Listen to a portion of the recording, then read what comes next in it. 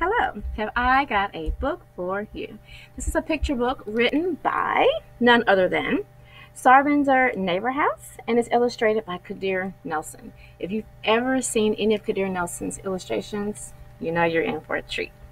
This book is called Blue Sky, White Stars.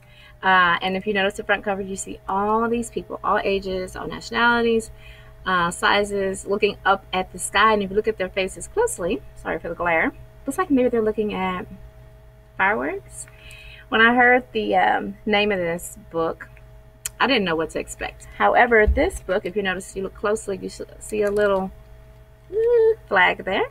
This book is about the American flag and about America in general. Very, very few words.